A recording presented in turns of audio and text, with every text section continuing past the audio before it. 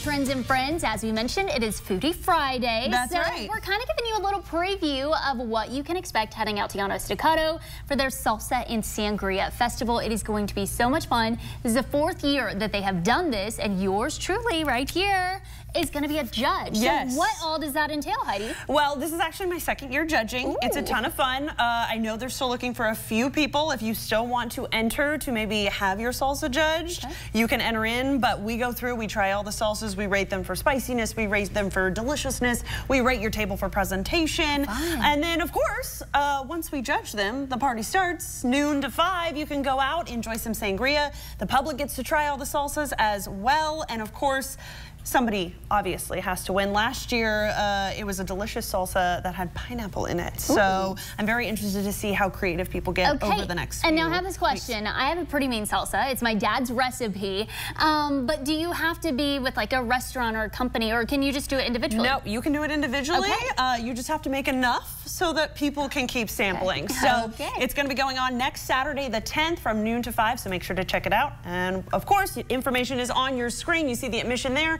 and we'll be back with more Trends and Friends.